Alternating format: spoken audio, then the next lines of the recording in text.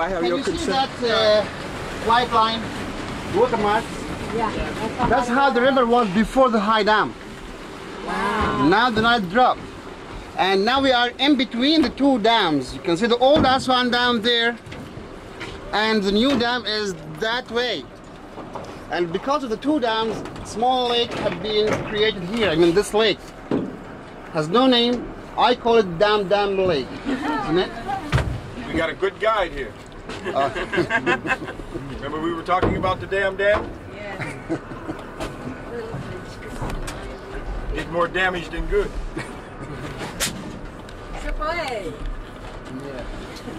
We ran out of gas.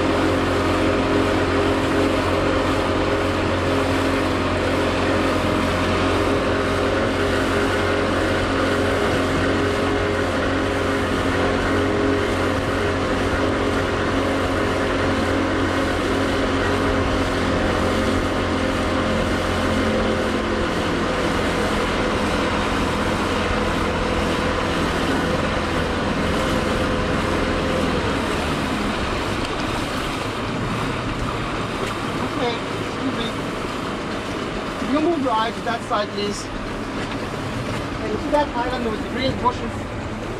That is the original island tree line. From there, we moved all of the monuments to here. How, why, and when, this what I'm going to tell you when you go there. Anyway, 16 temples have been moved from there to here. The main temple is that big temple of Isis dates back to the Ptolemaic period, and then you can see the town gateway there, Roman period, and the temple of Hathor, the wife of Horus, that small one, and you can see that temple, the unfinished temple. That's why we call it kiosk of Trajan, the Roman emperor, the Trajan. And when we go there, we can see the other temple.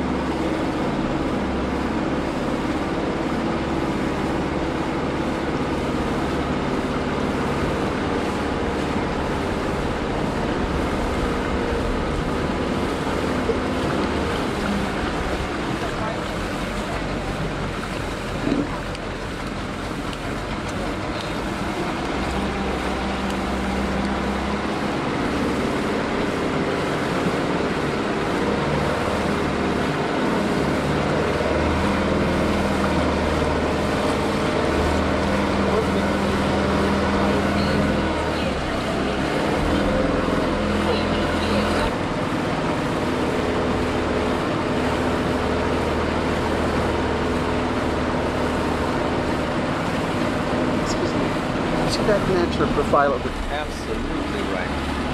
It looks like the Sphinx. Rock. I was saying that rock looks loose.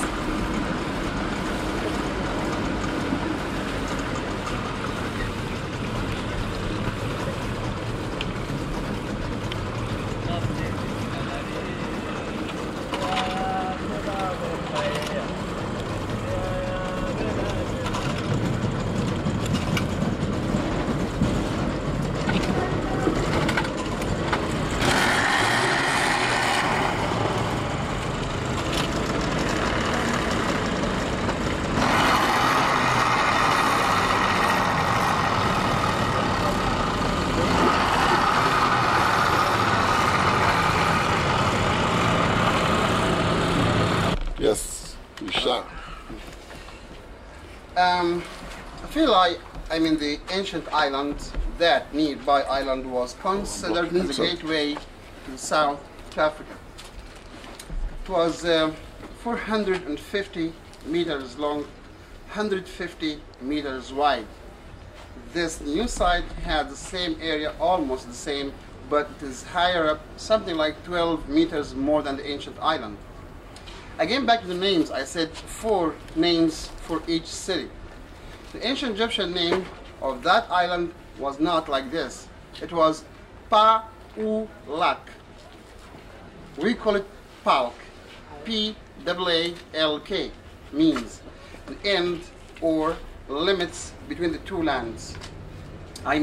If you come from north up to the south, here was the end of the Egyptian border.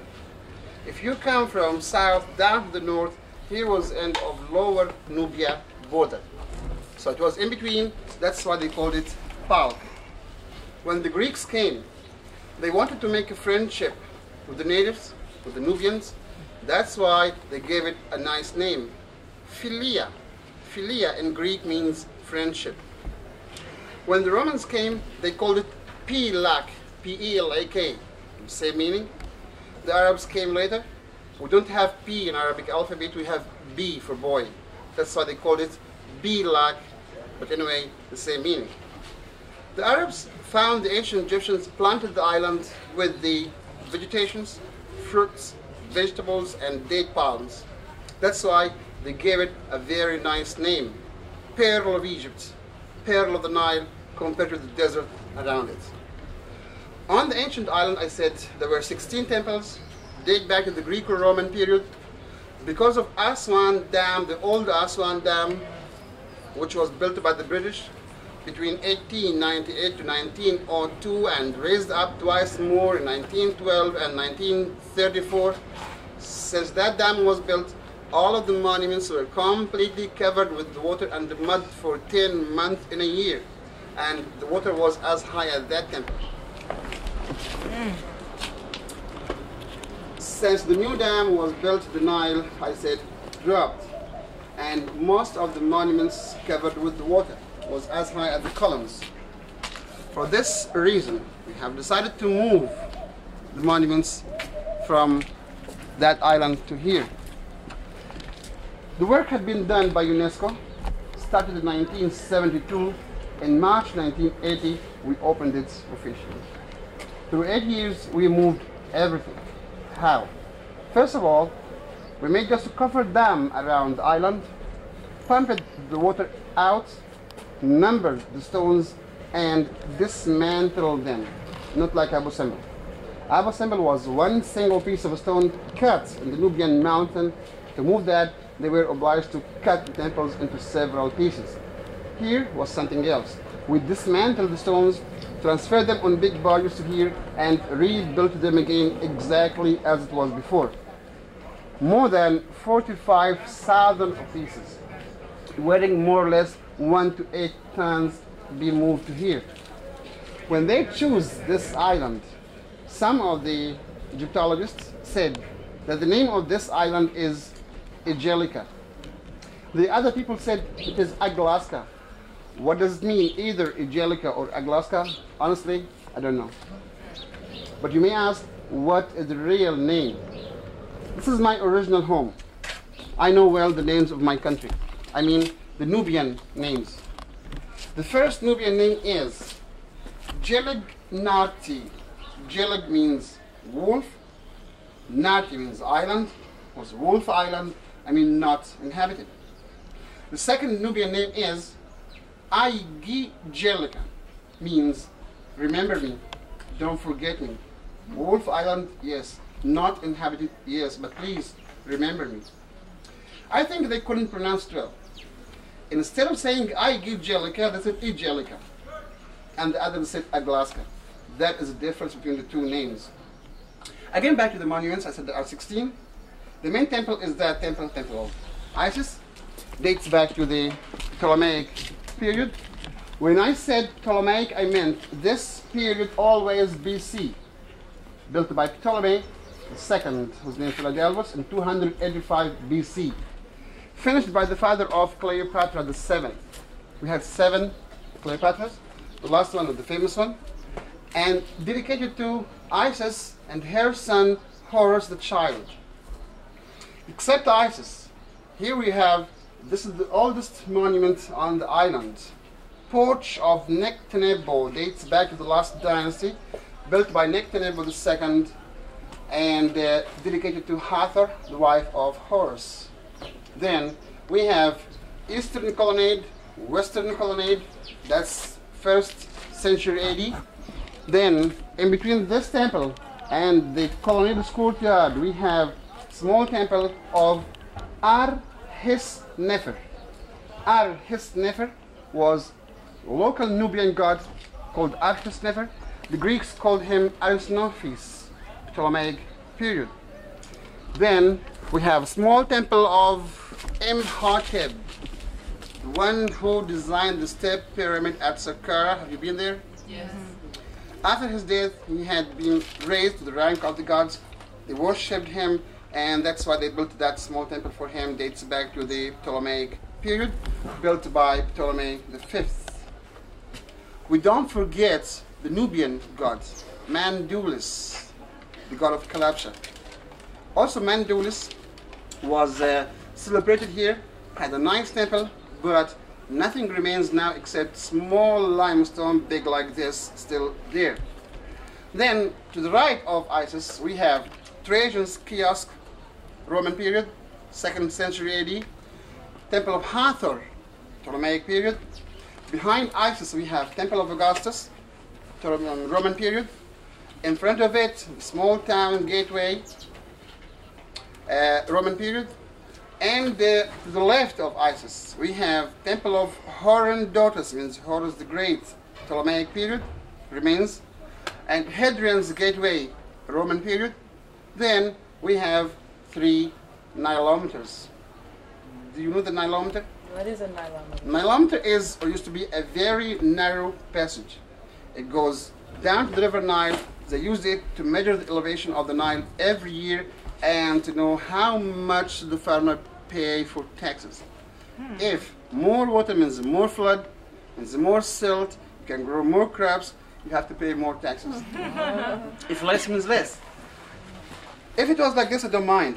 But we can understand what a bad trick done by the high priest to deceive the Egyptian farmers, when we know we have 2 different kinds of Nilometers. We have a real one and a false one.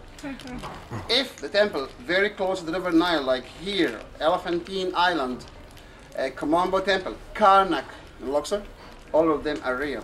But suppose the temple is very far from the river Nile, like Temple of Horus at Edfu, where we go, that's a false one. But anyway, they built it to get the money from the farmers. Even they deceived the kings. How? When we go to Komombo, I'm going to explain to you that. In the 1st century AD, what we call Byzantine period, the beginning of the real Christianity in Egypt, and we have 2 Roman periods, the first and second. The first started from 30 BC till the end of the 5th century AD, and then from 5th century till 640 AD, that's the second Roman period. In the first Roman period, the Roman emperors just worshipped, adopted, and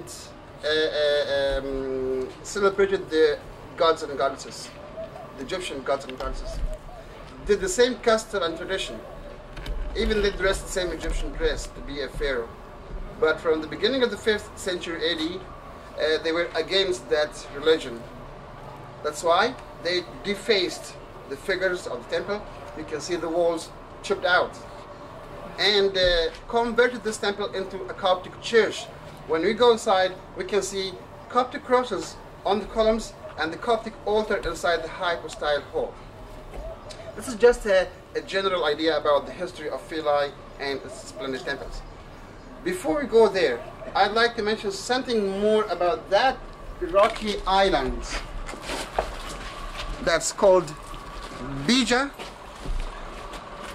There. Bija was very, very sacred island. Why? You may know something about that nice drama, nice legend of Osiris, Isis, and their bad brother whose name is Seth. You know that? Okay. Yeah. Okay. The legend said that the body of Osiris buried here in his abaton, sarcophagus. That's why Isis had to come, the head in Abydos, of course. That's why the Isis had to come here every 10 days to visit the tomb of her husband Osiris. That's why the people had to come here to Philae, once a year to visit the tomb of Osiris and to stay with Isis for 10 days as a pilgrims. And when we go to Edfu, Temple of Horus, you can see the details of that nice drama is written on the outside wall of Temple of Horus. And the great fight between Seth, the bad, and Horus, the good, and who's going to win. What I want to say is, in the fight, Horus lost his left eye. The people loved him very much, and they were behind him to protect him, support him, to encourage him. And they got the eye of Horus, mummified that eye, and used it as amulets. That's why, until now, the Greek and the Egyptians will still believe in this eye. It's called Ojat Eye, or Eye of Horus. We have the left hand stands upright, with the eye. If the hand with the eye like this, it means against evil eye, or like this to bring the good luck here. That's why whenever the king comes here, he had to get this eye from horse to protect him and to bring the good luck. Excuse me, something else I'd like to mention, if you don't mind. Do you know that kind of fish? It's called Nile carp. Catfish. Carp. Oh. The carp. We don't eat it. I mean, I was told it is delicious, but here, the Nubians, we don't eat it. Because you eat dead things. Why? No. Because of that legend. You know, Seth, bad one, cut his brother into 14 pieces. Right. And then Isis did a good job to collect. She collected 13 of them. One part was missing. She couldn't find it. Yeah, that's right. Since that time, Isis asked the Nubians not to eat this carp. Until now, we don't eat it. If you ask any one of the Nubians, why don't you eat it? He may answer you, because this fish ate our great-great-great-grandfather, whose name Idris. They cannot pronounce Osiris. They call him Idris. And here we have to stop. Who was Idris? What kind of man was Idris? Okay. I have to go back to the religious books. The three. The Holy Bible, Old Testament, and Quran. And the Quran mentions something about this man Idris. Idris was the first prophet, and he lived for a long time in Egypt, and the people loved him very much, and the people also loved him very much. His wife also was a good wife, and then he taught the Egyptian people all about the religious theories, about the resurrection day and everything, all about this information. Then the high priest of Ra lived in Heliopolis. He was very upset and he wanted to get rid of him or to kill him. That's why he had been raised to the rank of the gods. I mean, he never died, and this is a very short brief about Idris. Then we have to go back to the Old Testament. The Old Testament mentions something about the same story, the same circumstances of that man called Enoch. Enoch had the same circumstances which is in the Quran. So Enoch was like Idris. Then the Arabic translation of Enoch is Idris. If you look at the Egyptian history, Osiris also had the same story. Never died, and he was the god of the underworld. And don't forget, Osiris had 7 names. One of these names was Enoch. So there were 3 in 1 or 1 in 3, but all are the same. And that's why I think this legend becomes true now, not legend. Okay? Can I ask you one question? This video, you are a Nubian. I am a Nubian. Could you give a little bit of the chronology or genealogy of the Egyptian people so that people will know that you represent the real Egyptian people and not the indigenous people who are here? Even though they are Egyptians, they are the children of invaders who came later. Okay, I tell you, till the Middle Kingdom, the Egyptian border was not here. It was exactly at some small village called Jebel El Silsila. And we can see that Jebel El Silsila on the way to Edfu. It is anyway 70 kilometers north of Aswan city. And then the ancient Egyptians came here. They defeated the south. They were looking for 2 things, for granites and for the gold. They got the granites from Aswan quarters and the gold from Nubia. Since that time, they changed the name of this land, because this land was called land of Cush. And who was Cush? Again, we can go back to the Old Testament, and you know Noah. Noah had 3 sons, Sam, Ham, and Japheth. That's how do they pronounce it in Hebrew, Japheth. And if we take Sam also had 3 sons. The first one called Mizraim. That's how do they pronounce it in Hebrew again? Mizraim. The second son called Cush. The third son called Canaan. Mizraim came and lived in the northern part of the Nile Valley. That's why they called that land of Mizraim, which is Misr Emayasar, which is Egypt. And the second one came here in the southern part of the Nile Valley, lived here, and that's why they called it this land of Cush. And then the third son went to east, Palestine, Jordan, Syria, Lebanon, and so on and so. And that's why they called that land of Canaan. So the Mizraim was the great-great-great-grandfather of the Egyptians. Cush was the great-great-grandfather of the Nubians. And since that time, I would say the Egyptians and the Nubians are cousins. Anyway, when they came here, I mean the ancient Egyptians, and they defeated the south, they found the gold, and they called this land the land of Nob, or gold. By the way, we, as the Nubians, until now, we say gold. I mean, we say Nob for the gold, Nob. And Nubian is Nob. And then became land of gold, I mean Nubia. And as I mentioned before, year after year, they became Egyptians. They worshipped the same Egyptian gods and goddesses. They believed in Osiris here. They loved him very much. And after, I mean, in the new generation, it was Egypt, or we are Egyptian together. But mainly, we don't belong to Egypt. That's interesting. Okay, can I do a summary of all this? Thank you. Thank you. Then we'll carry on.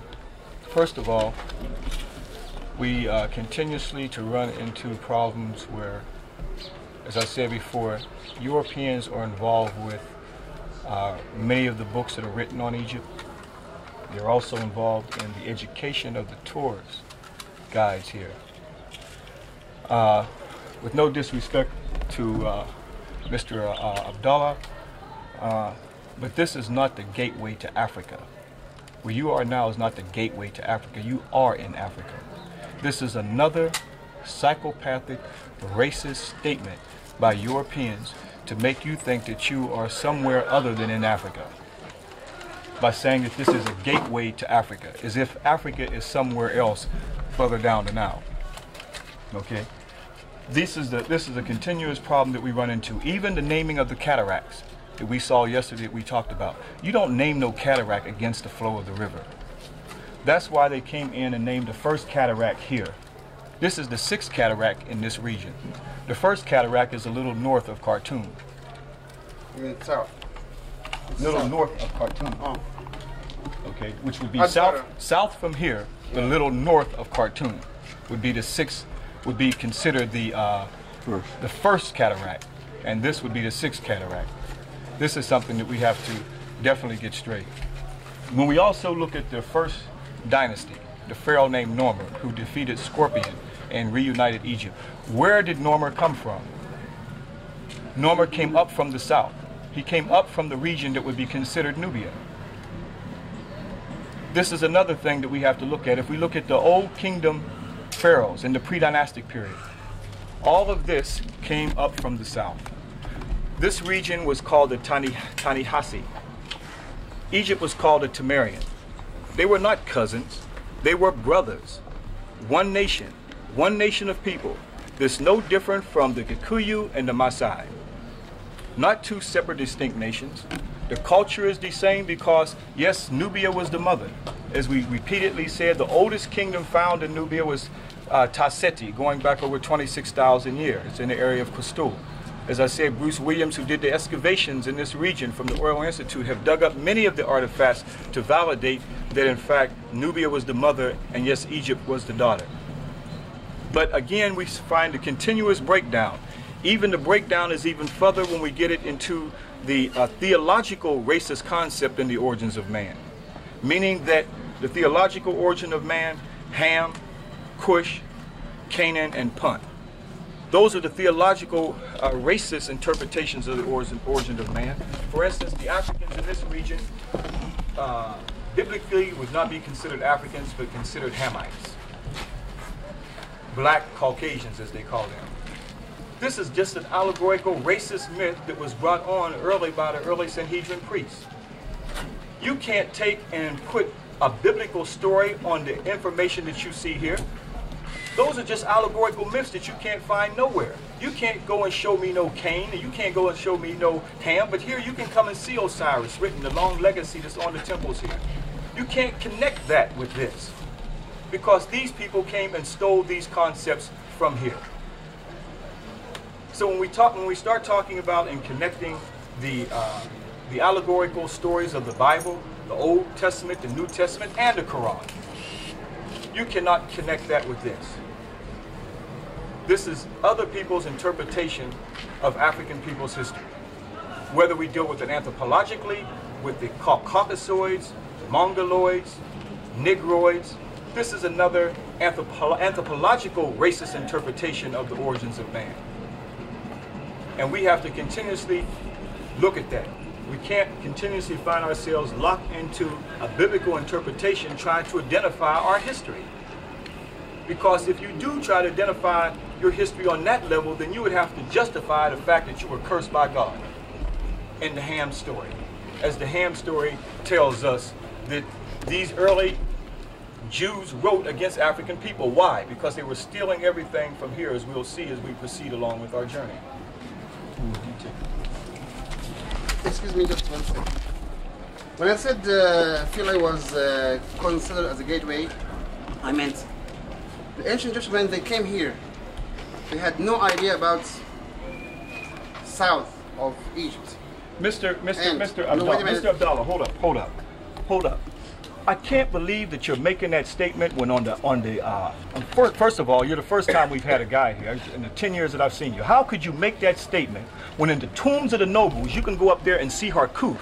And you know Harkuf made many expeditions to the south, as well as Hatshepsut, as well as Sahori. I'm coming. Wait, give me a chance to... So how can you say they had no identification with the south? Just wait a minute. Because before 5th dynasty, the people believed, as a primitive people, they believed that the source of the Nile starts from this cataract. Of course, they made a great mistake. When the local governors of Elephantine Island did their expedition to the south, they sailed up as far as Ethiopia, where is the last cataract there. Then, when they came back, they recorded all about their expeditions on the walls of their tombs here in Aswan.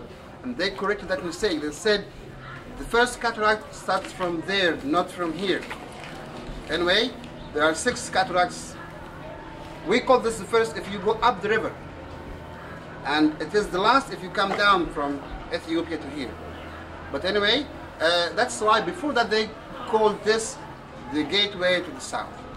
Didn't Hatshepsut go to Punt, present-day Somalia? No, I mean 5th dynasty, that's a long time before Hatshepsut. Well, we'll continue, but at the same time, the same primitive people that he talks about are the people that brought morality to the world. Coming up out of pre-dynastic period of Egypt, we have accounts of this. You cannot come out of so-called pre-dynastic period of Egypt and build a pyramid.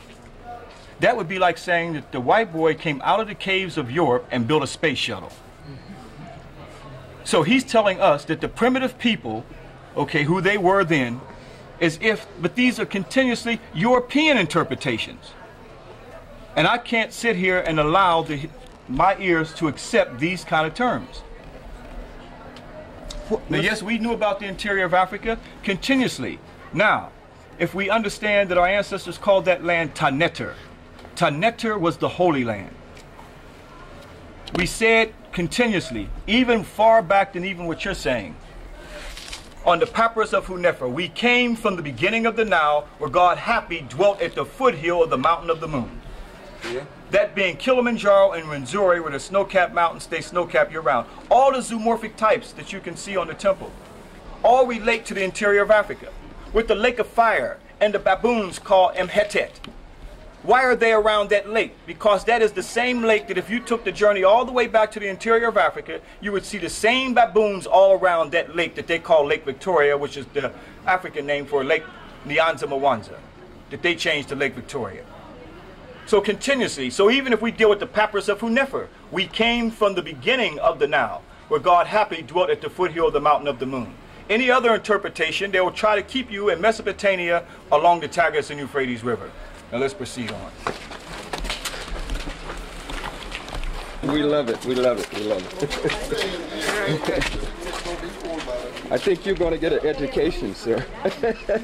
But you're my brother, I love it. Because it's necessary. What I was going to ask you was this.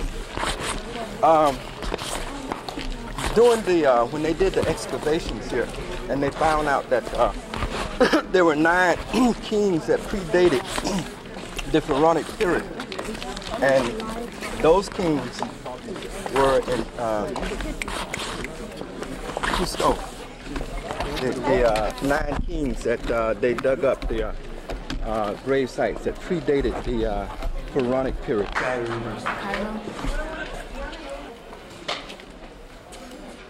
Excuse me. One day was a big large door was stood here, and you can see the hinge still there. So the door used to come this way to that big lock. And that's why you couldn't find any reliefs on this side, because this was beyond the door. Just you can see this French graffiti. In the Mameluke period, some of the French soldiers of Napoleon, they came from the pyramids as far as here, and they wrote this graffiti in French. But here we can see this high reliefs telling us that's the king holding his candlelight and making the offerings to Isis. What I want to say is, it's very strange to find this here. If you look at the name of this king, we can understand something very interesting. I said this temple dates back to the Ptolemaic period, was built by Ptolemy II, whose name Philadelphus, in 285 BC. But if we look at the name here, it is Ka-Keber Re. Ka-Keber Re, that was Nectanebo II. His full name is written there, the 2 cartouches. And who was Ka-Keber Re? That was the king who had built that oldest monument we've been there. So that man wanted to build this temple for Isis and didn't finish. He just built this gateway and never finished this temple. Because on the rest of the pylon you can see the names of Ptolemy II and the father of Cleopatra. But here on this gateway you can see the names of that king Nectanebo II. So it doesn't belong to the Ptolemaic period. I mean, just this gateway. Okay? Here you can see the open courtyard behind the pylon.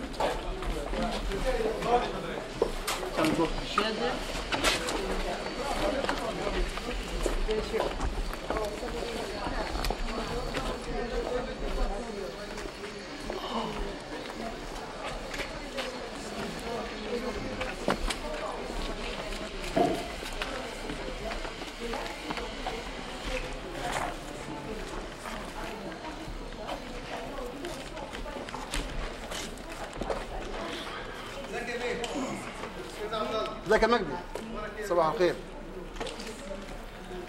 This open courtyard behind the main pylon dates back to the same period, Ptolemaic period.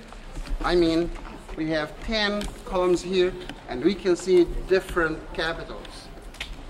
Sometimes you can see that's called open papyri 4, or open loti 4, lotus, or palmi 4, like that one, dead palm.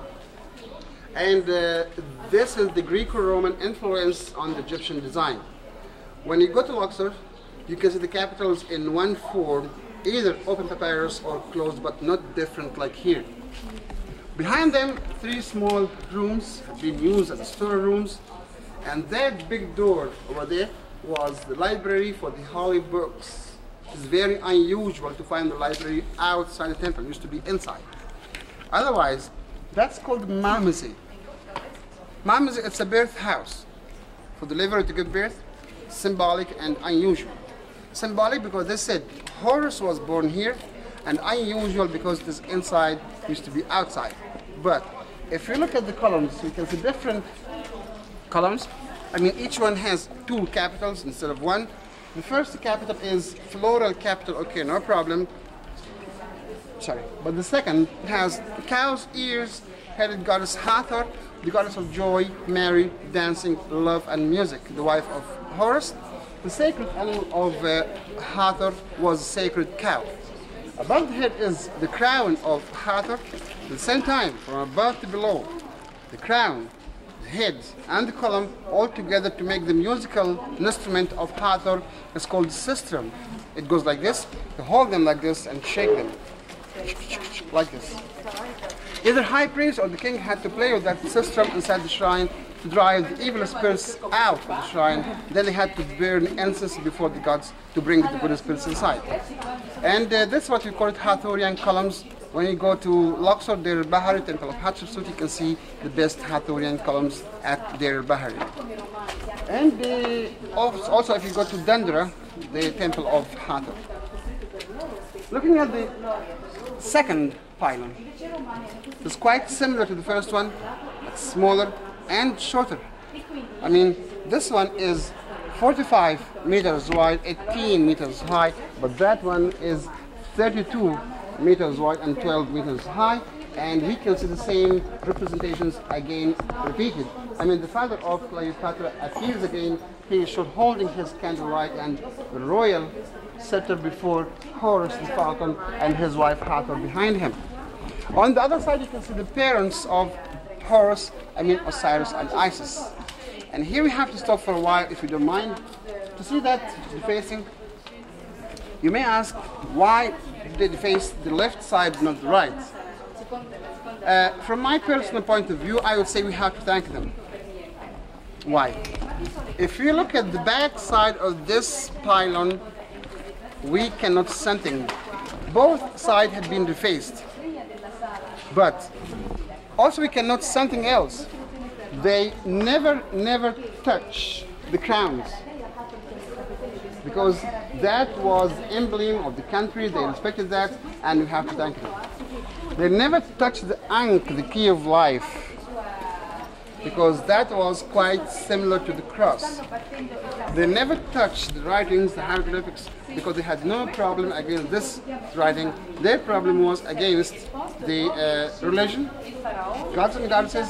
The man who was worshipping this god or that god, they defaced him, but there is no good and definite reason for why they defaced the left and the right. Because if you look at that Ammon, you can see him up there with two long feathers. They defaced just the upper half of Ammon, but not the legs. Why? No reason for that. Behind him, they defaced the whole body of his wife. They never touched that wall. And they defaced the left part of the priest on that side, but not the right. There's no good reason for that. So I would say they would just wanted to deface, and that's all. Okay, we'd like to go to the mammoth first before we go there. And then we'll go. Oh, I see something like this. Right here, you see the first concept of baptism. As we see Tahuti, known as Thoth, also Hermes Trismegistus in Greece, and we see Horus baptizing. The whole concept of baptism already taking place. Another thing I want to point out here is you see in the corner there, Isis there, lactating or breastfeeding the child Horus. You see her up there in the corner? Also chiseled out. But here we come back here and we see carved in stone the first mother and child, going back over 4,100 years BC, predating Mary and Jesus. But as he mentioned, why did they chisel out? Why did they chisel out Isis? Can we have a representation of maybe why they chiseled out Isis? No, this is why Isis was chiseled out. because they couldn't stand the fact that she was, in fact, the first African Madonna and child. The first goddess, 4,000, excuse me, this is a private group. This is the first concept of the mother and child known in history. Even right here, when you turn this around and see right in this temple where they plagiarized it, where it says right here, reverence for the Egyptian goddess Isis and her son Horus, shown at left, or meaning your right, and the Egyptian statue of the Ptolemaic period was easily converted to veneration of Mary and Jesus. Easily converted to veneration to Mary and Jesus. The 4th century fresco at far left of the Madonna and Child adorned in the Coptic monastery. Copied, that's why that one had to be chiseled out, because this was the origin of it all right here. Take a good look at her and you see yourself. So many of us are trapped in the Eurocentric version of Christianity, where we are bowing down to Michelangelo's uncle, who he used to paint Jesus from black to white. And that's why you see continuously, you see again over here, Isis, again chiseled out. She's chiseled out here because it was the African goddess, and they were at this point right here in this temple, they were changing it. Justinian, who came right here in this temple and shut it down. 535 AD. At this was the pivotal point where they were changing the African spiritual concepts into the European religion. Did you hear what I said? Yes.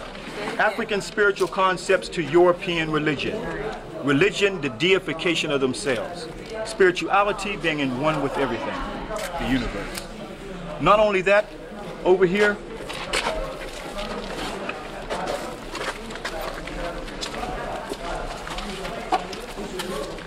you can see this, many people just came through here and copied. As you see the Ark of Amun-Ra. It was the portable god house, even at OPEC festival, that they took into warfare, like Thutmose III, who took the portable god house of Amun-Ra. But we find in the Old Testament where they took the portable god house of Jehovah when they went into war or battle, because it was a symbolic that God was always with them. But you can see where they came right back to Africa and copied from the 16 priests of Kari and turned it into the 16 Levite priests. But maybe the technology have gotten us here too fast to understand what we're actually looking at here. Carved in stone, where people came in and looked at the temple and wrote books and then sold them to the world. After conquering them, they had to control their mind and their spirit. And then many of these temples were buried in sand for ages, and the world never knew where they copied it from. Now we'll go to the museum.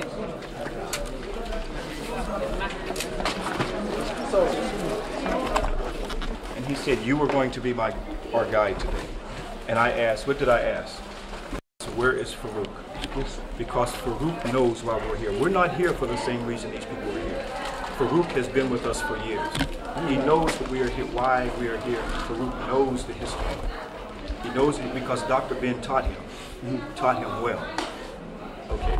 And I knew that I had not seen you, and I knew we may have some problems.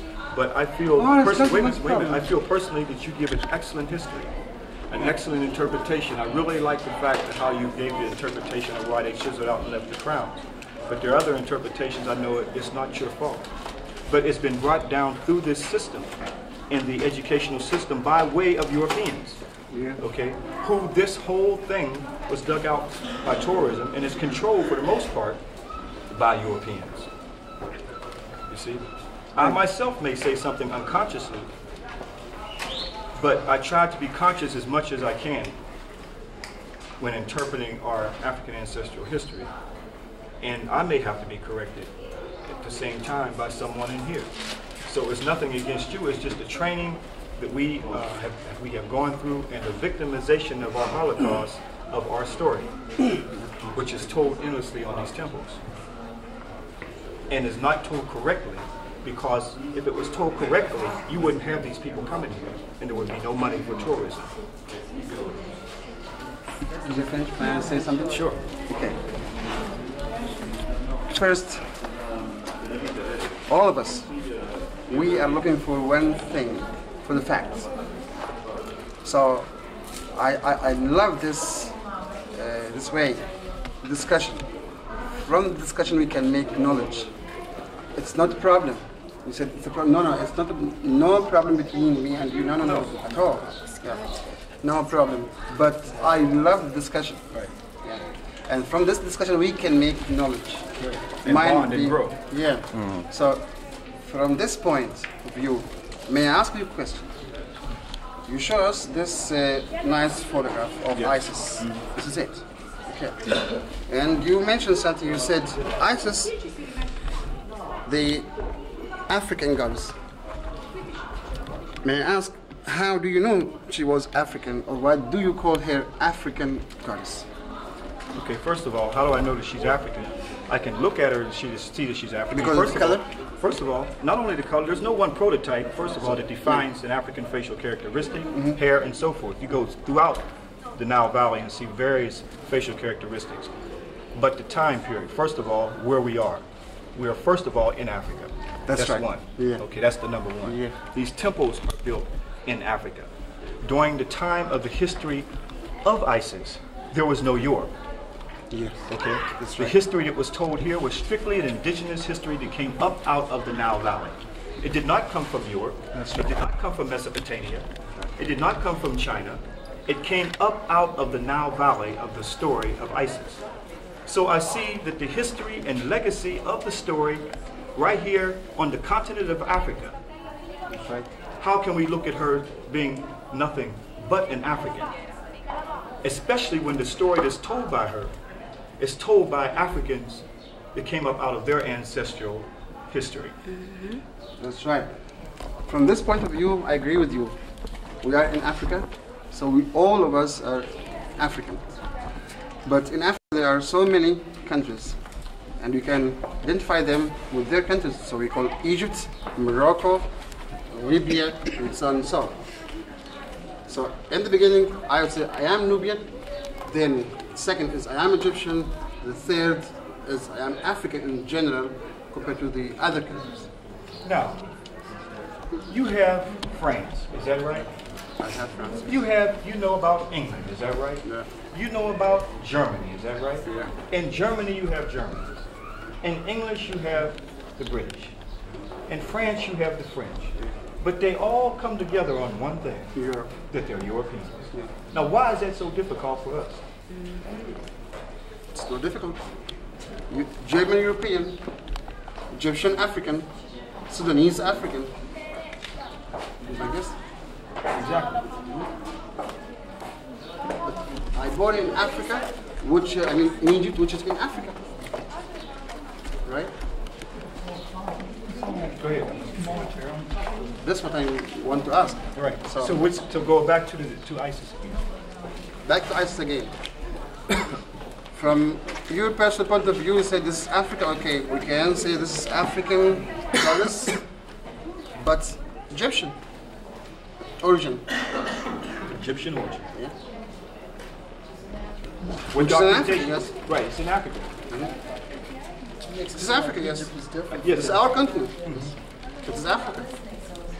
Where's the story, the oldest story of ISIS? How far back does it go? Or the pre-dynastic period. Pre-dynastic period. Where does the pre-dynastic period take us to?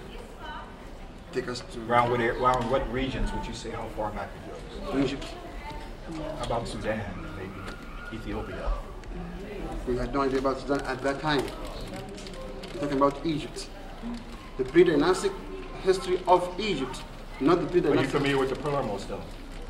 Yeah, not the pre-dynastic period Are of you familiar with the Sudan. Palermo stone? The Palermo stone, you're not familiar with it? No. You went to Cairo University, you know nothing about the Palermo stone. What do you mean by Palermo? Palermo stone talks about the pre-dynastic dynasty. Oh, Palermo, yes. Yeah, I know that, yes. How far back do these dynasties go? How far down the river does that go? How far? 300. Tasseti, you heard of Tasseti? Yes. Tasseti is 3200 BC. Tasseti, how far back does Tasseti go? 3200 BC. No, not Tasseti. Oh, That's Egypt. 26,000 years. Tasseti. 26,000 Oldest years. Nubian kingdom. Okay, but I'm talking about the pre-dynastic period. That's when this appears. pre-dynastic. What's Yeah, the date that when it is on this- ISIS when in this the appears. museum? In the museum, in Cairo Museum. This is just late period. This is late period statue. Late period? Yeah. How late? Ptolemaic period. No, this is not the Ptolemy period. This is Ptolemaic. No, it's not the Ptolemy From the period. feature, it is Ptolemaic. Because this is not the feature of Isis. It's not the feature of Isis? No. Who's the features of it? The crown, yes. The baby, yes. But not the same feature of Isis. Because look at Isis here. Not like this. In the late period, you can see If you've seen Ramses, Ramses' statue is in in Memphis. It's standing in the field. Why is it different from the one that's lying out inside of the building? Why is it different from the one in Abu Simbel? If it is real Ramses, there's no difference between them. If it's the real Ramses? Yeah. Why is that Ramses standing in the field different from the other Ramses? Because that's not real Ramses. See, the process of education is built into the European system as an extreme self-hate, where one cannot accept their true origin. You can't deal with the fact that her features look like this and it's Ptolemy. Yeah. But we can be on this forever.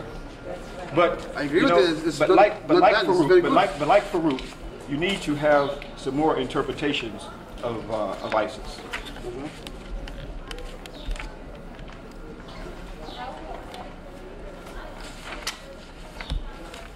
But before we get into this, let's go back here. Oh, yeah. We need him back.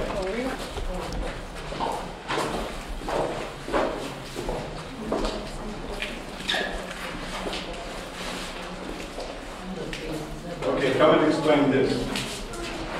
Would you like to talk about this? Isis. What's going on here? Okay, but I mean, look at your photo and look at the face of this Isis. Deal with the story of Isis. Okay.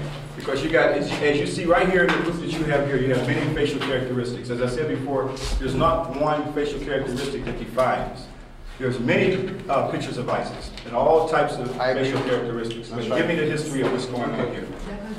I said there, this is the mom, this is the birth house, and here you can see Isis is showing with her baby, her Hippocrates, Horus the child, Amun is giving life to Isis, and on both sides of Isis you can see that's Tuhat and the goddess of Upper Egypt, Nekhbet. They are shown helping her and protecting her. Now, in your training, did your professors at Cairo University, who were European trained and probably European themselves, did they tell you that this is where they copied from these plates, this plate right here, the concept of Moses drawn from the bulrushes? Here we see Isis in the papyrus swamps. Isn't that what we see here with her young baby Horus? Is that what we see here? What do we see here when she's inside of the papyrus swamps? Isn't there a story that Isis had to go to the papyrus swamps? No. Okay. You know how to read English? Why don't you read up here down to here, out loud for all of us to hear. The legend which exists in Egyptian texts tell us how the goddess, after she had conceived Horus, returned to the webs of the delta, and how began being quiet alone. There she brought him forth. And Isis, in this as in many other respects, tradition regards Isis. You've gotten the European interpretation of many things, but I'll read it again, associated with this plate right here. The bulrush or the papyrus basket, Horus or Moses? Question mark. Is it not here that Jews found the story attributed to Moses in the Exodus? The legend which exists in the Egyptian text tells us how the goddess, after she had conceived Horus, retired to the swamps of the delta, and how being quite alone there, she brought him forth. In this, as many other respects, traditions regard Isis as an African woman, preferably a woman from the Sudanese origin. Sudanese origin. Not only do we have a Sudanese origin, but we have here from the papyrus swamps, where the whole concept of Moses, even a question mark, even if he existed. But the whole concept of him drawn from the bulrushes, this is where it came from. You can't go nowhere and find nothing carved in stone about Moses, with the exception of little paintings that white folks did. But when you come back here and you see carved in stone, where people, again, repeatedly came and copied. The problem why many tour guides can't deal with this is because they're a victim of religion and they're a victim of European training. Just like we are, in many cases, cannot get our story together because we're a victim of European training that have set our mind in motion, and we have no other interpretation through the conditioning process what will forever keep us telling a lie on our own African ancestral story just to make the white folks happy, to make us see that our story cannot be told because it's forever been lost and suppressed because of the training mechanism until we develop our own institutions. And that's a fact. And that's why Mr. Abdullah has a problem here. And I don't have no problems telling him he has a problem.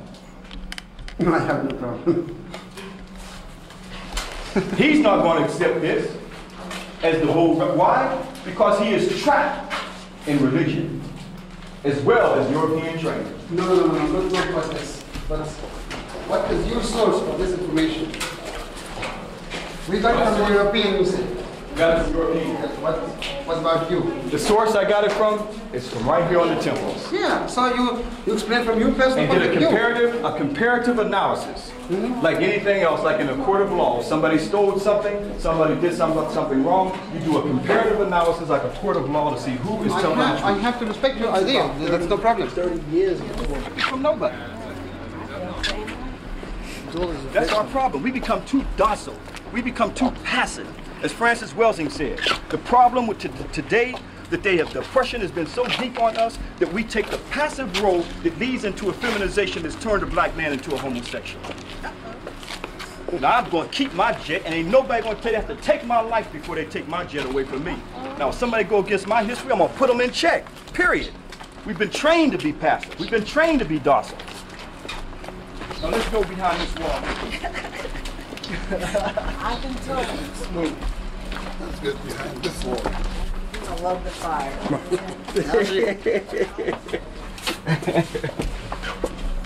Now, I'm going to explain a few things, and then you can have your sites that you want to do, but I'm going to do this one here.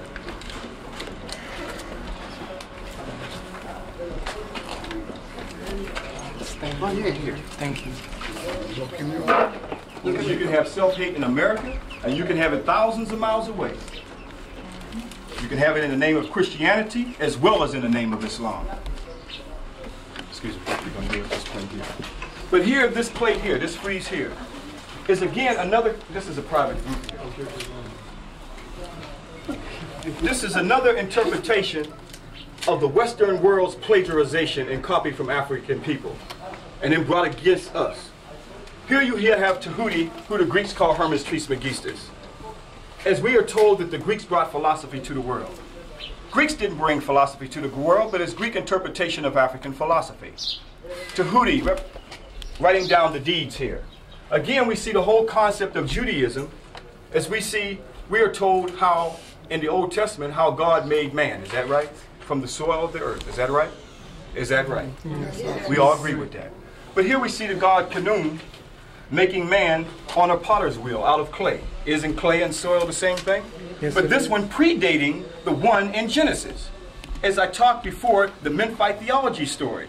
Equally is a creation story of Ptah that predates the Genesis story, going back 4,100 years BC.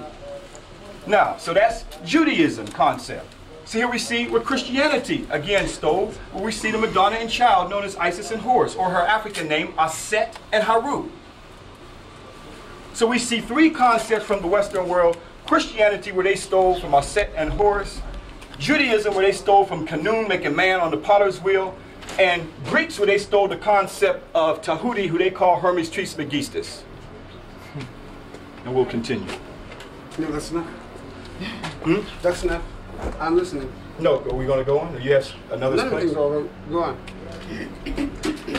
Now it's your turn. There's a couple places I have to go to. Excuse me.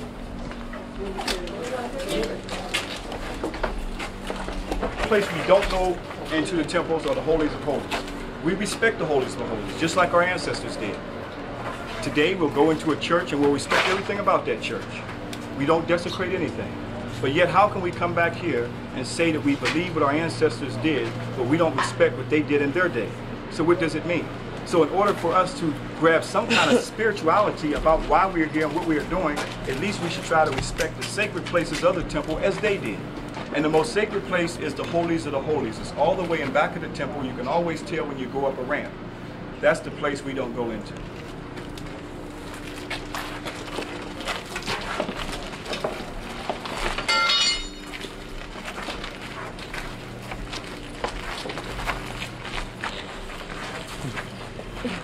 I love this. Love it.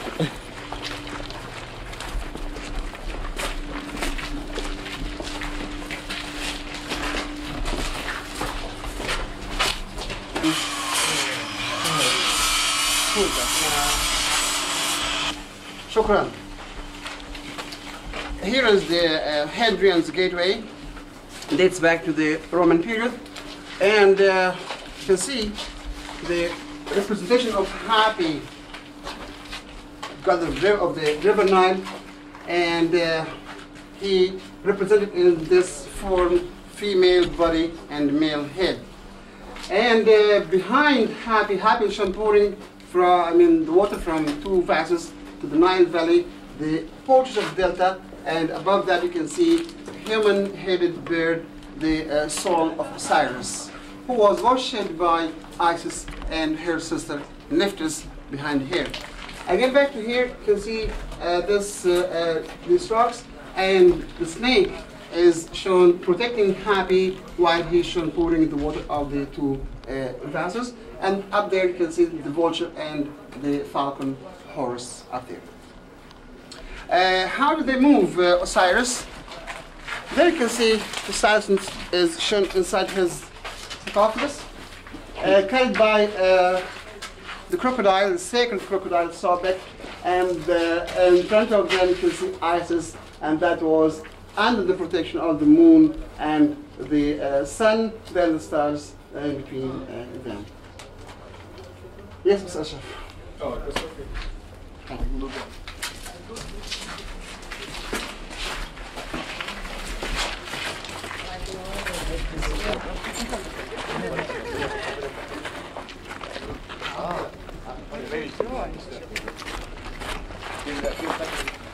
The ladies can go up the steps.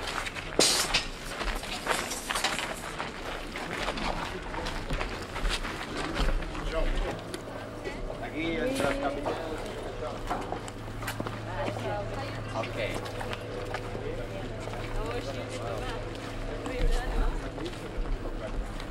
No. Again, looking at the Medu Neter, you can see that the concept of the cross was already long known by African people, as you can see right there. Even though that is an even cross, over here in the Medu Neter, you can see more of an elongated cross, seeing that this was already an African symbol representing peace. Until Constantine took this symbol from Africa, as he calls it, Segnia Vincius. Segnia Vincius. In this symbol we shall conquer. But originally the symbol represented peace. So again we see both crosses, the cross that the Coptics took and the cross that later Constantine took. We still see it carved in Medu Neter, which is an ancient symbol. And yes, we see the symbol for life, which is the Ankh also. But our ancestors, where can we find the most purest form of life? Where? If they used that symbol for life, as we know our ancestors knew the body, we did surgery, we knew the anatomy of the body and so forth. So they look for the most pure form of life. We see, why is she holding the loop? Why is the loop always gripped? Because in here is why. The womb, the baby, the child. The new life that'll come. The Immaculate Conception was simply that the coming together of Osiris and Isis, being that there are two spiritually clean people, that they would produce new life. Right here we see that Now look at the uterus very closely, and what do you see? Oh, the Huh? Yes. See, we're still locked. Yes. Can't see where the whole true concept came from. So where is the most purest form of life? Inside of the woman. And that's why you've got to have the fire like a volcano, because if you don't, you won't get it. Right. Now who would like to hold this for me as I take my pictures? I'll hold. Preferably a woman. Love it, love it, love it.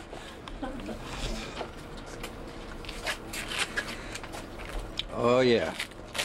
Excellent. Excuse me for a minute, brother.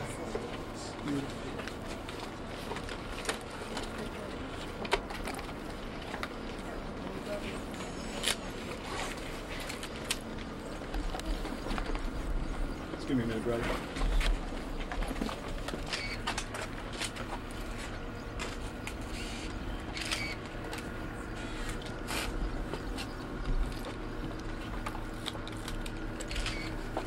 Let's go. Everybody done? No, one more. Straighten it up. Straighten it up. Yeah. It's leaning. All right. 1 sec.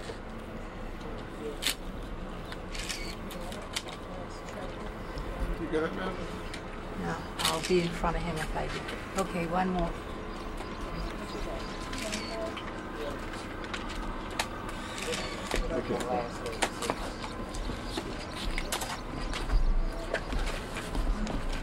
You have any problems with that? No, this is very good. I appreciate it. Very good. Yes. We'll go this way.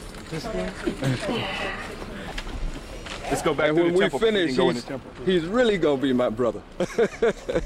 We are brothers. I love it, I love it.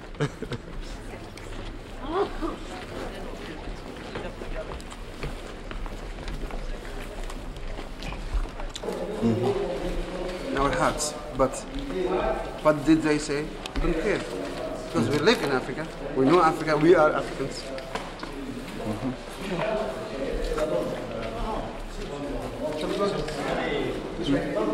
Yeah, okay, it's on you.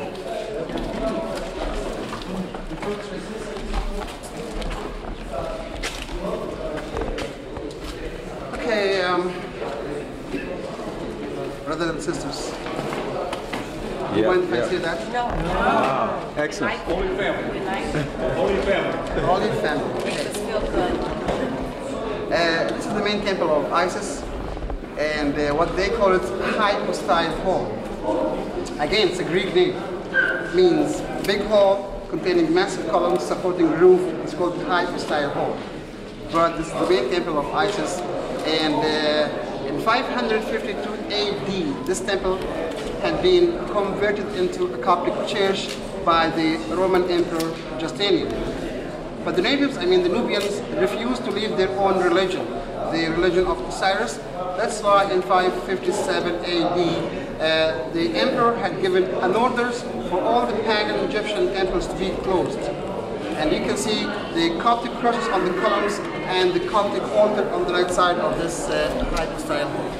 That's a great witness.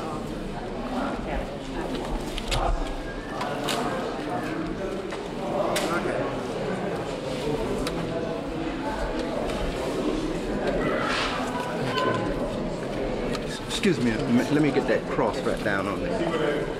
I'm sorry. Yeah, but this is, it's on the altar too.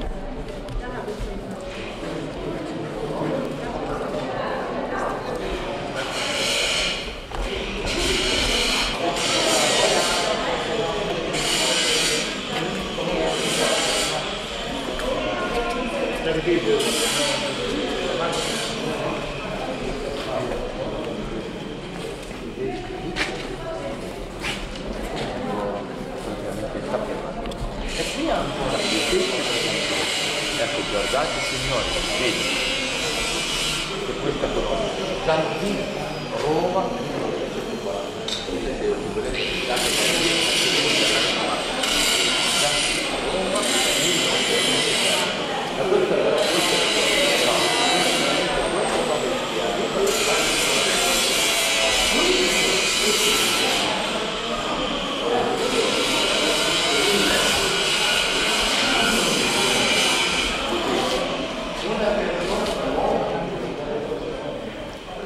we have to look at to activate our African consciousness, because as we move throughout America, there are symbols everywhere. All symbols have meaning.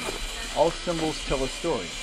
For instance, when you look at a cross, as you saw it in America, even though you look at the symbol tells you a whole story. Is that right? When we look to the temples here, you'll notice that no matter, when you go into the temple, you'll see the snake going up the pole. Do you see it? Yeah. Yes. Now you can see where the caduceus, the medical association symbol, came from. Yeah. Because in all the temples you had to go into, it was a concept of rising up for the sunam banam, which was symbolic of the immortality of the soul. And the wings, again, representing spiritual consciousness. Isn't it the same thing, as I said before, that Masons have stolen from us in their own secret societies that African people already knew about? Where you see rising up to the God consciousness, which they even say right here, Rosicrucians Cosmoconception. May their efforts be crowned with success and speed the day when modern science shall be spiritualized. Modern science shall be spiritualized. And conduct its investigations of matter from the standpoint of spirit. For then, and not until then, will we arrive at a true knowledge of the world. African people were already there. They came out of the caves and didn't understand nothing about spiritual nature. And that's why you have the same symbol here as you see right here on the temples. And now all this science is locked up in the secret societies. The Masons, the Eastern Stars, the Elks, and so forth. But they tell us they got 33 degrees. Still in frozen knowledge, because it's 360 degrees of knowledge that makes the whole story.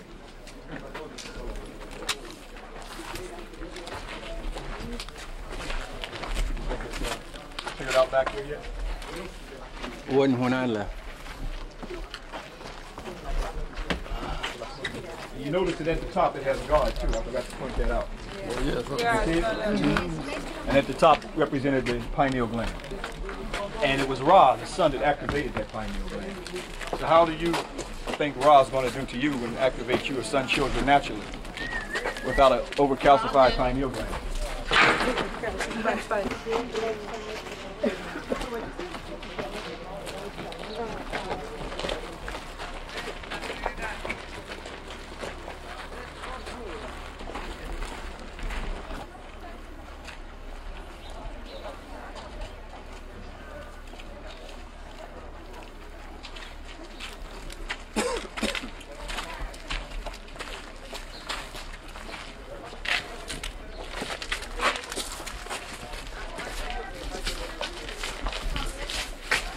Now, this is the same thing. This is on all temples, right? Yeah.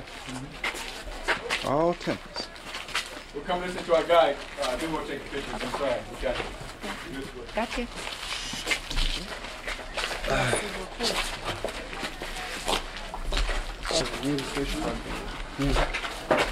Music. Yeah, and it's a music done by the Egyptian musician and the American doctor, and as the European, I mean the Greek. They said the musical scale is not Egyptian, I mean, not African, and they said that's just European. The ancient Egyptian had no music like us today, and those people in this good team just proved the opposite. They found they got a flute from the Egyptian Museum, Cairo Museum, Which is right over there. and asked the manager to play on it, and he found just 5 or 6 flutes, and he played on the oldest one, which dates back to the New Kingdom. Maybe you can let everybody know if everybody wants to hear. You want to talk about The Egyptian We have a lecture. musical scale.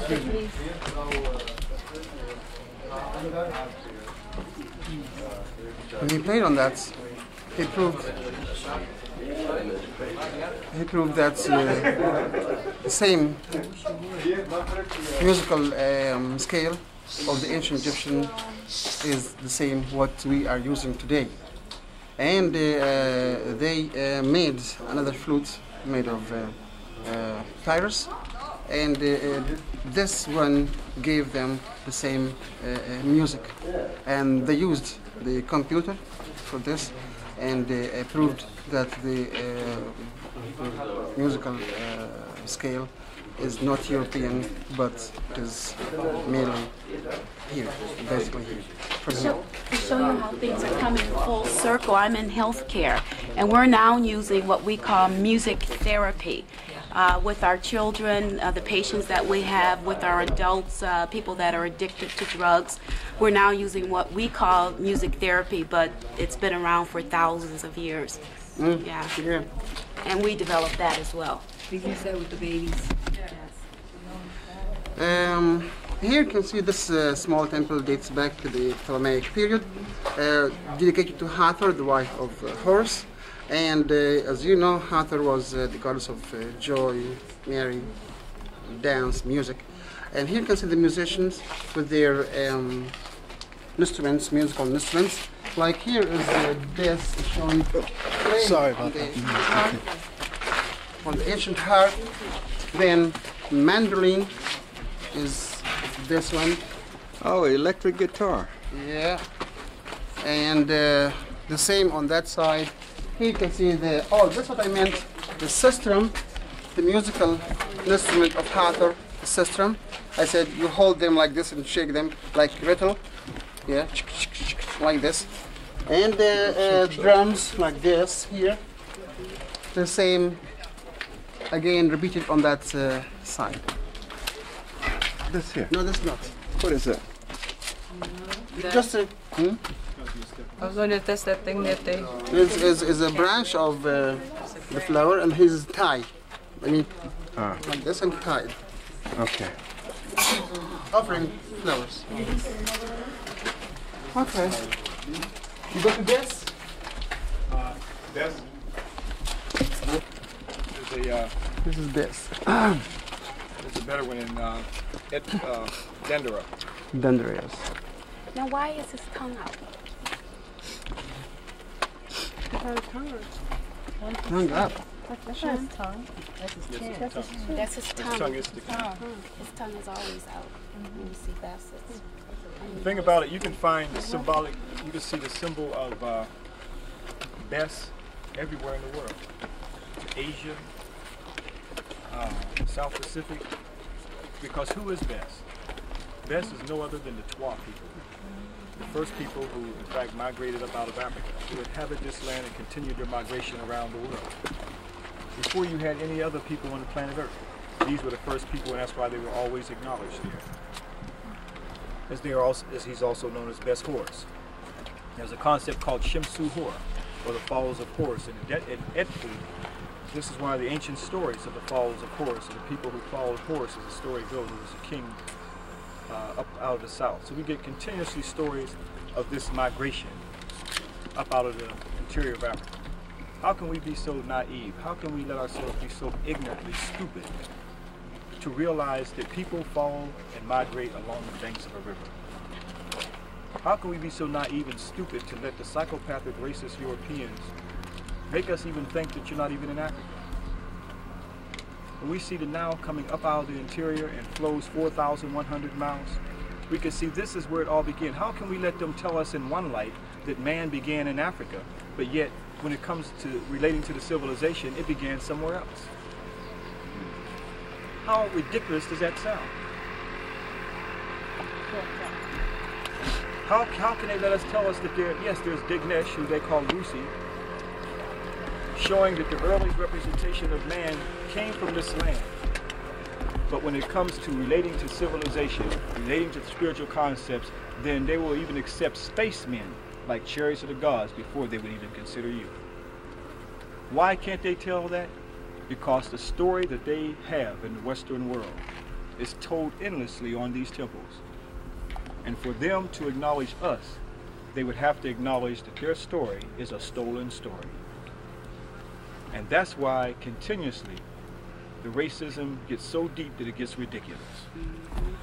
That's why we have to call it a psychopath condition. We're not dealing with a racist, we're dealing with an innate psychopathic problem. And once you understand your story, you understand why. That your story can't be told here. Look at the people when they see you here. Because they know that they are not the children of the sun and shouldn't even be here. And they know that everything about this story, from the zoomorphic types and everything else, came up out of the interior of Africa. Whether you're looking at the ibis bird, whether you're looking at the baboons, no matter what you see, all these things are indigenous to Africa. None of them go to Mesopotamia. Nothing. But it's something how, when we are conditioned, when we are in their schools, and we come out, and the only story that we know is their story. When you see your story, the inner eye will open for you, and you can see all the interpretations that's going on here. You connect everything up in here. Now hopefully we can go back to the holies of holies and deal with that. Excuse me, one question, please. Don't you think this feature reminds us with the Aborigine? The Aborigine? In Australia. Well, again, that's what I was saying earlier, because the first people who came up out of the interior of Africa migrated all over the world. So if we're dealing with the so-called name that the Europeans put on the brothers in Australia called Aborigines, they're not Aborigines. The true name slips me at the moment. But they are, whether we're dealing with Melanesian islands, Fiji, Vanuatu, okay, Mindanao, these are all the same Africans who migrated out thousands of years ago, before Europeans were even in existence. And I was told that the Aborigines is the first people on the earth. Do you think so? Black people were the first people on the earth. The people who they call Aborigines in Australia are part of the migrations who came there. But the first people on the earth are what you're looking at, the Twa, who came out of the interior of Africa.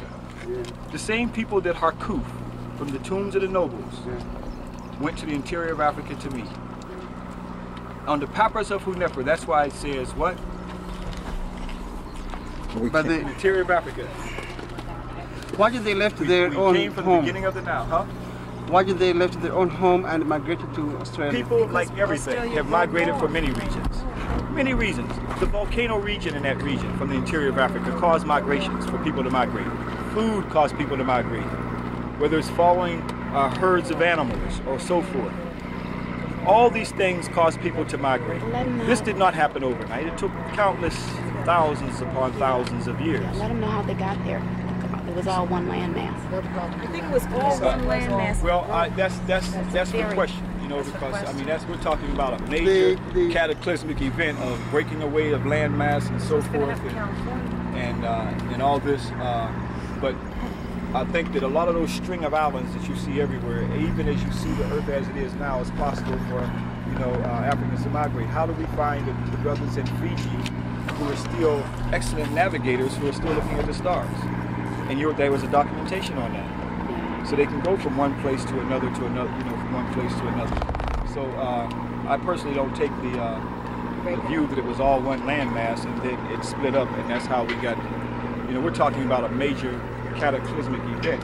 But I do believe that many of those string of islands, some of those islands were connected at one time, just like you see the Strait of Gibraltar and so forth. There was a little bit of landmass. It doesn't take much if we were all here and we were the only people on the planet Earth, and we're looking over there and we can't get over there to those rocks over there.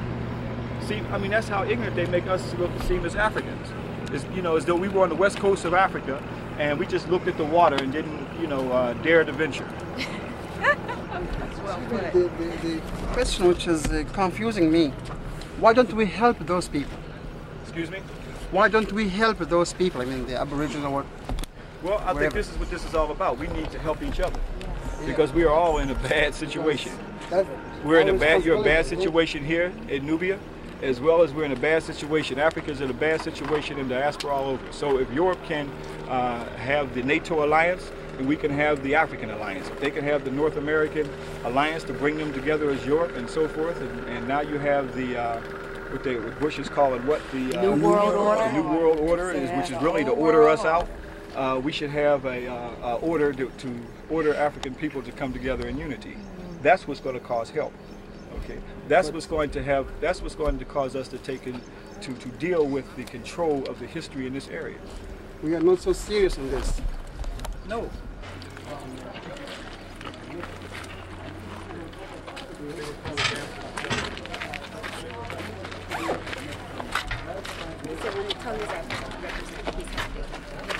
Well, see, you're saying as if tongue is in, he would be sad.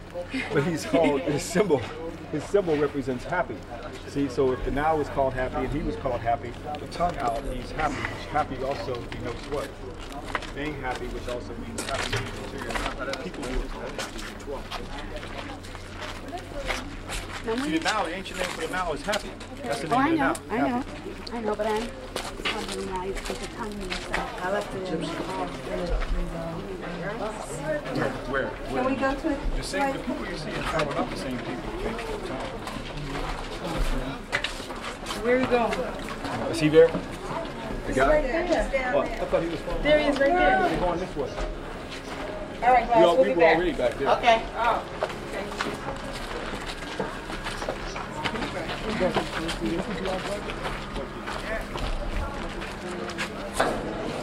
And this main one dedicated to Isis and her son, Horus the child.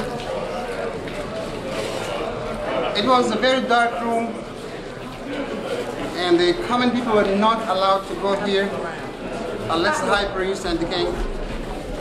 Hello. On the walls, telling us all about the death of Osiris, his mummification, his burial, and then his resurrection again. As you know, it is a kind of mythology, and here you can see how they describe the resurrection of Osiris. You can see Osiris is shown coming from the underworld in his mummified form and holding his vast side of stability, protected by his faithful wife Isis, and she got the two wings of the sacred vulture to protect her husband Osiris from his bad brother Seth. This is what we are going to see when we go inside there. Yes, we can go. You going to talk about it or not? You going to talk about it?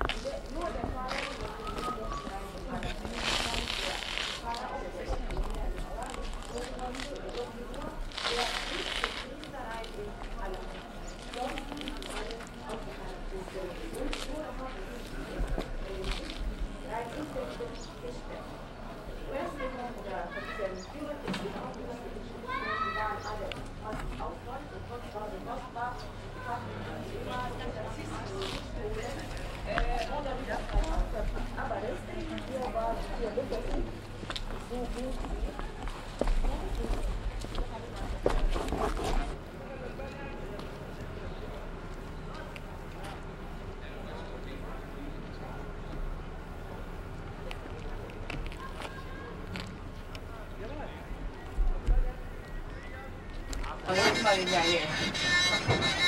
Oh, oh. You got this money yet?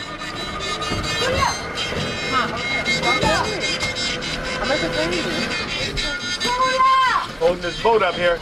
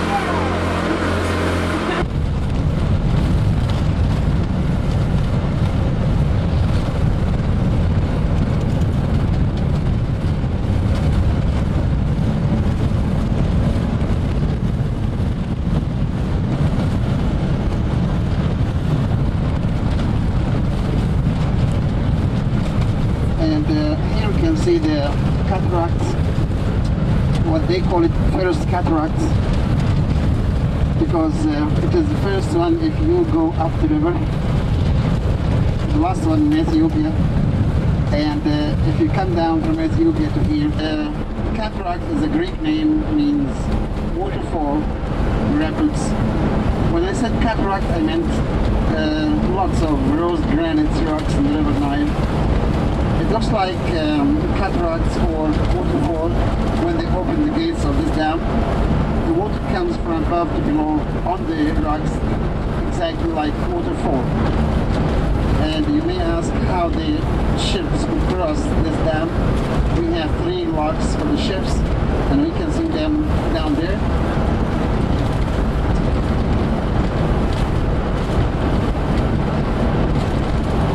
From here you can see the high dam on the left side. That big huge wall across the river is a high dam. To the right you can see the new power station. It is in operation since 2 years ago.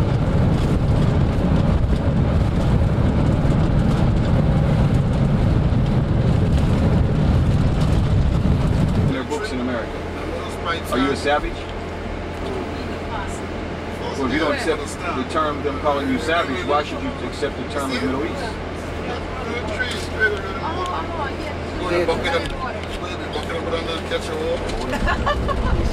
We paid to know where the airplane took us to. Where? No, we paid too much money to come here for somebody to tell us that we are somewhere where we know we're not. This is your opinion. The same confusion that they have you in. We might as well be in China if that's the case. We're in China, y'all. We're going to see the Great Wall. It's right up here. I told you, you're in China. And the Great Wall is right up here. This ain't nothing to lose. China. And I told you, don't you think anything different. Far East. That's China. No, this is China right here. And I don't want you to think anything different than that. And that's the Great Wall. You see it up there? Yeah.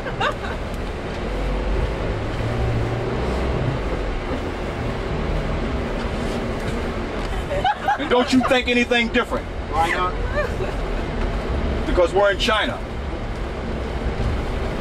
You I'm gonna work on your mind because people would have rejected them.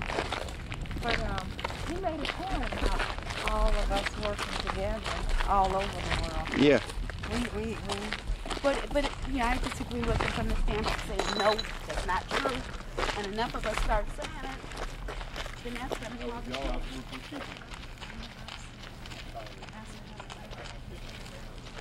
keep saying things. No. Because nobody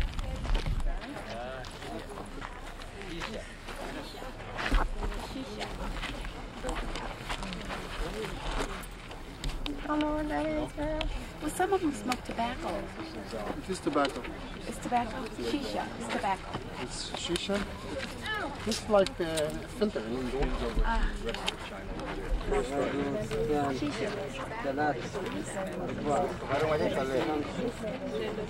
And just because you see it in that kind of contraption, you think. Exactly. So. You think that that's what's happening. And it's not. And see, now we go to India and you see those people smoking place and they're smoking hash.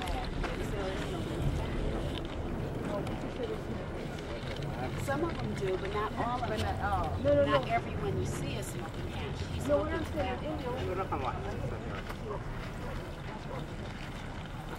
Not here. I understand what you're saying, but most times when people see someone there, Gotta be more flexible. I can generalize and say every time I see a black person, then they're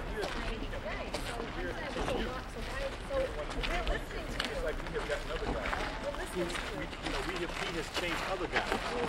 He has given me the program. The guy is smoking stuff. Get rid of it. We ain't got time.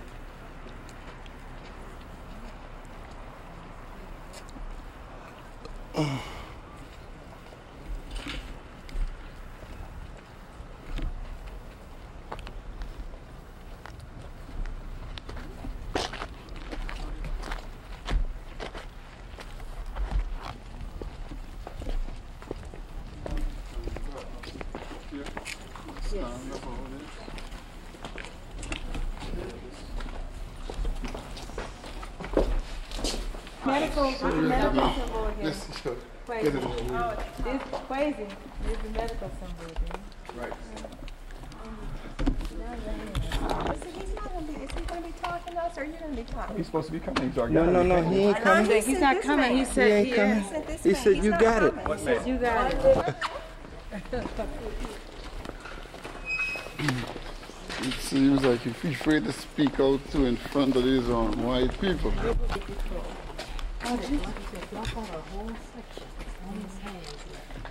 This is again one of the few temples that we have intact. This temple also would have been flooded out by the Nile, but they reconstructed this site also, the temple of Mendelusi, that many Europeans again don't talk about him. Why don't they talk about him? Because to say he's the older brother of Osiris.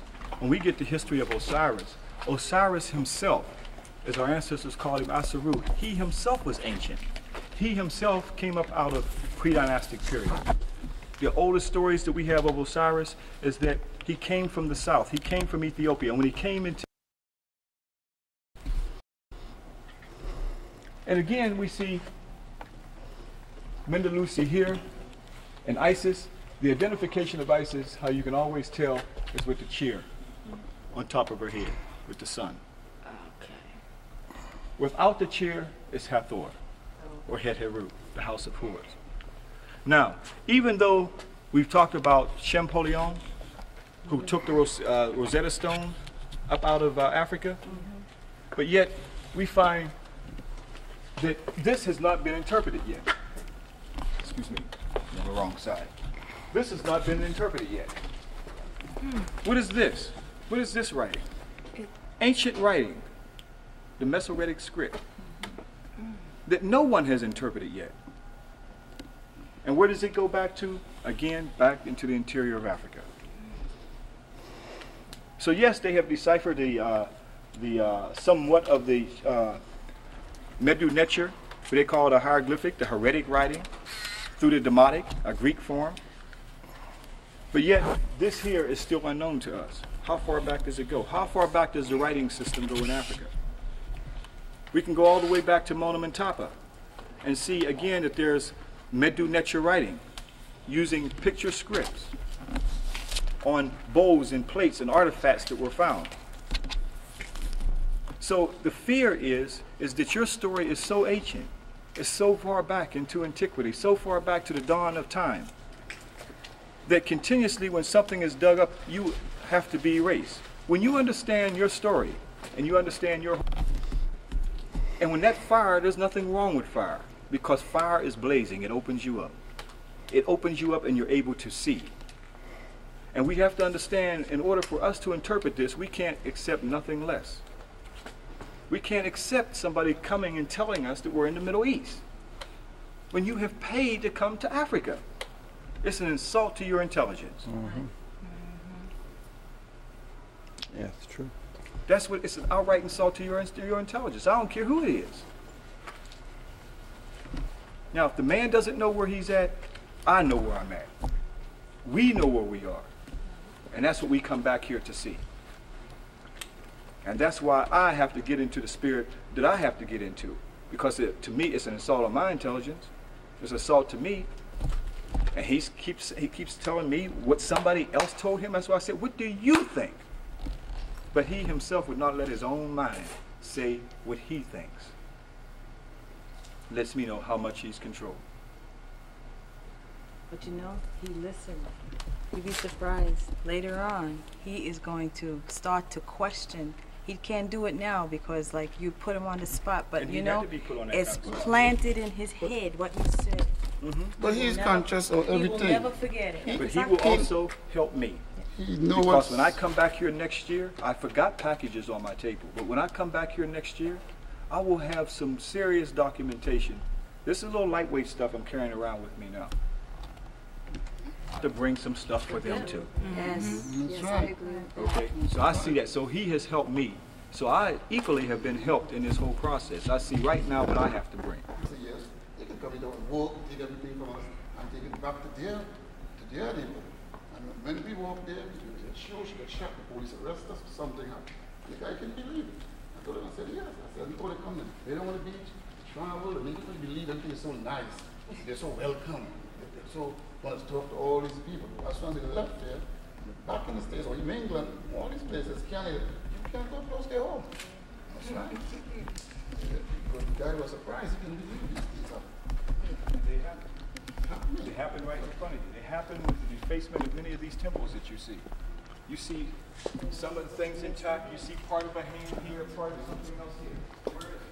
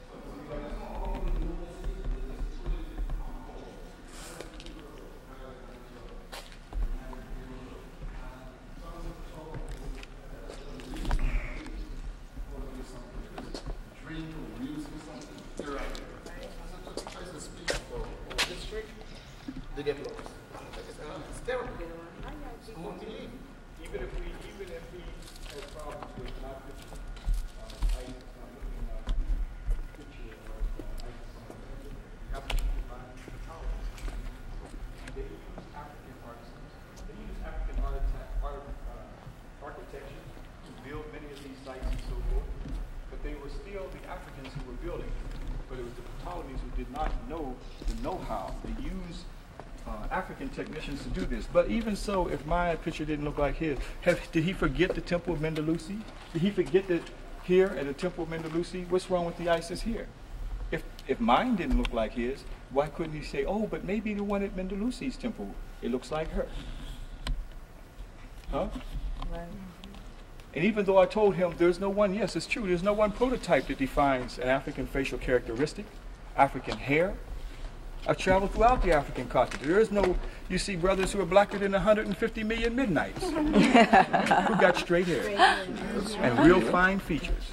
To make the darkest one of us look like light skin next to him. Okay? And even though we got caramel brown and teasing tan, still these are the colors of African people. But that was an African goddess that I took in the Cairo Museum. That the whole story of her, the indigenous story, goes back to here. But yet, I was told that that's not African. See, you were getting set up for something. And I knew you were getting set up for something because I knew when he said, this is the gateway to Africa.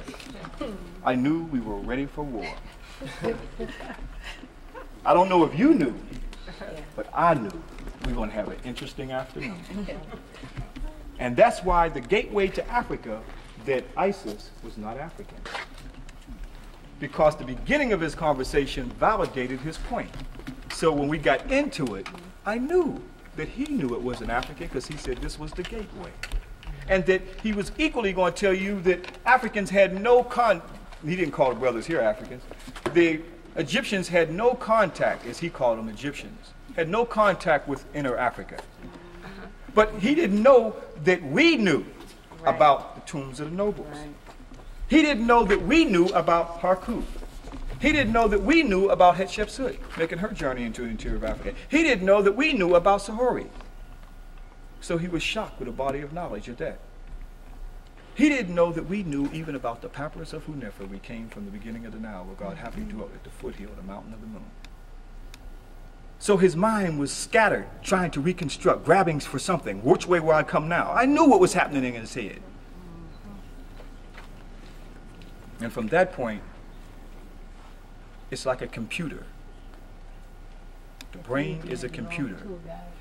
It was a European computer in his brain. It was pulling for European sources, computing, because that's all that was computed in, was European sources. And his European mind was grabbing to pull into European force. I knew, even though I was looking at a black man, I knew that his brain computer, what was coming at me. It's already programmed. Mine is set.